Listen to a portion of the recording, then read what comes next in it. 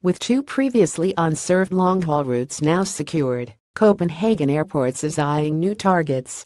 By David Casey, posted 23 September 2017, 13:42. As part of its involvement in World Routes 2017, Radisson Line spoke to Copenhagen Airports to hear its route development plans. What have been your most notable route successes? Last week we had the pleasure of celebrating the inauguration of Delhi with Air India. Both the route and the carrier are new to CPH.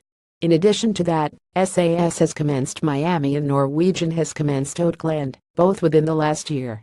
And we have more great news. Cathay Pacific has just announced that it will start Hong Kong from March 2018.